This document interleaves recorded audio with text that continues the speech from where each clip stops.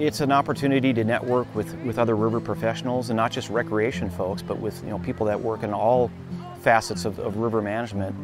And the fun thing about the symposiums is there's always the educational aspect of it, where you have breakout sessions and you have different topics and speakers, but then there's also the fun aspect, where the social time, again, networking with other river professionals, and then also they usually have at least one full day dedicated to field trips.